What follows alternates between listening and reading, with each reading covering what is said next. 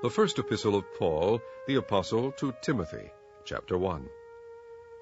Paul, an apostle of Jesus Christ, by the commandment of God our Saviour, and Lord Jesus Christ, which is our hope, unto Timothy, my own son in the faith,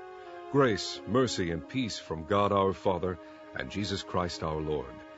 As I besought thee to abide still at Ephesus, when I went into Macedonia, that thou mightest charge some that they teach no other doctrine, neither give heed to fables and endless genealogies, which minister questions rather than godly edifying, which is in faith, so do. Now the end of the commandment is charity out of a pure heart, and of a good conscience, and of faith unfeigned, from which some having swerved have turned aside unto vain jangling, desiring to be teachers of the law, understanding neither what they say nor whereof they affirm. But we know that the law is good, if a man use it lawfully,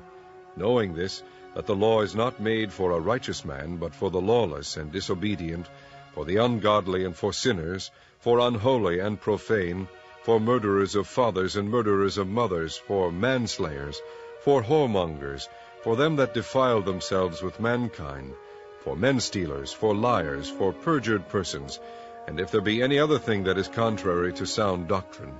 according to the glorious gospel of the blessed God, which was committed to my trust. And I thank Christ Jesus our Lord, who hath enabled me, for that he counted me faithful, putting me into the ministry, who was before a blasphemer, and a persecutor, and injurious. But I obtained mercy, because I did it ignorantly in unbelief. And the grace of our Lord was exceeding abundant with faith, and love which is in Christ Jesus. This is a faithful saying, and worthy of all acceptation, that Christ Jesus came into the world to save sinners, of whom I am chief. Howbeit for this cause I obtained mercy, that in me first Jesus Christ might shew forth all longsuffering, for a pattern to them which should hereafter believe on him to life everlasting. Now unto the King eternal, immortal, invisible, the only wise God, be honor and glory forever and ever. Amen.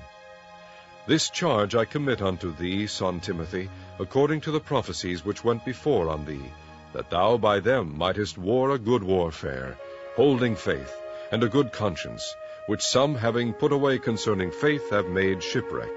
of whom is Hymenaeus and Alexander, whom I have delivered unto Satan, that they may learn not to blaspheme.